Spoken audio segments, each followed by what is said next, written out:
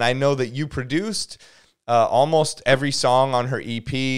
I know you produced Crazy Things. And so how does that feel for you to watch her go and perform the music all around the world? Yeah. Okay. I'll start by saying Tems, man, she's amazing. First, second of all, when I met her, I didn't know I was gonna meet her so soon. Because that time I think Essence was like picking up. So I didn't know, I actually didn't know I was gonna meet her. I didn't know we were gonna rap. I was like, I like her music. But I mean, if I meet you, I meet you, but it was so quick.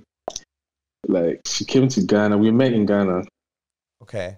So her manager Wale was came to the studio, and he was with Kim Promise, one of the artists I work with from Ghana. Okay. And Kim Promise was playing him his album, and whenever a beat comes on, he's like, "Who made this?" Then Kim Promise would be like, "Guilty," and then he's like, "Who made this?" "Guilty." "Who made that?" "Guilty." And it's like, nah, this guy is crazy. So he took my number. And then I think 3 days later, he was like, I need to get you in with Tems, man. We need to do this. And I was like, wow. Yeah. So from the first day we had a session, the vibe was, we clicked immediately. Straight away. Yeah. And from that, I think like a month later, we were in LA. She was like, I love the session we did. Now I want you to come to LA with me. I'm just gonna record music. I want you to be there. Let's just make music. That's how Crazy Things and the entire album came about. Oh, that is so incredible. Yeah, I love that. And for me, sorry, go ahead. Sorry. It felt, it's overwhelming because Essence blew and she's about to release her music. I was like, I don't know how people are gonna react or do anything. But when the feedback was positive, I was like, oh my God.